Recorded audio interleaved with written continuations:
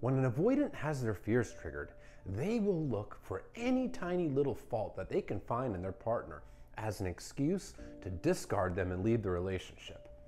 This is because the avoidant has paralyzing fear of emotional intimacy, and if emotional intimacy is building in the relationship, they will look for an exit as the way to keep themselves emotionally safe.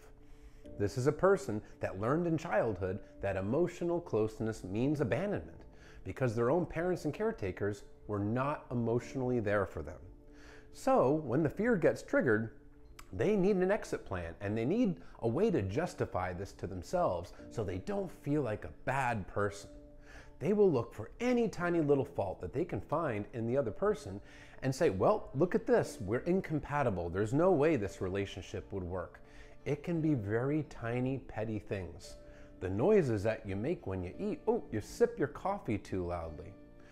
You're too needy. Oh, you text too much. Oh, you want to spend too much time together. It's too much pressure. They will find any little excuse.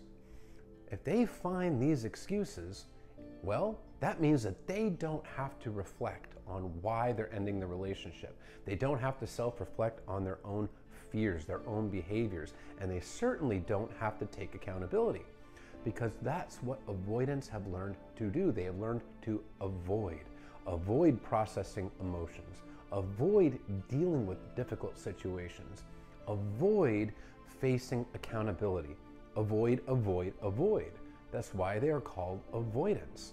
So this person will look to avoid self-reflection and avoid actually taking accountability for the fact that they're devastating and hurting another person. If they find this fault, well, that's it. They're justified. No need to reflect on it. They can move on with a clear conscience. However, if you got discarded, it's not your fault.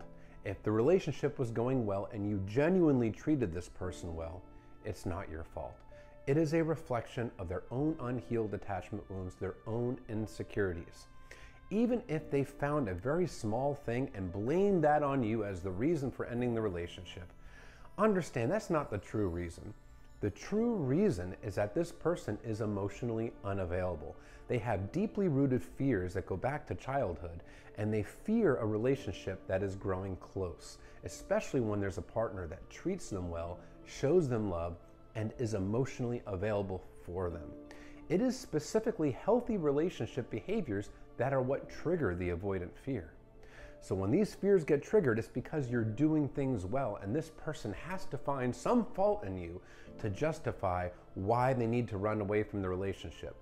Running from the relationship is how they self-soothe, because their anxiety is going through the roof. You're getting behind that castle wall that they built around their heart.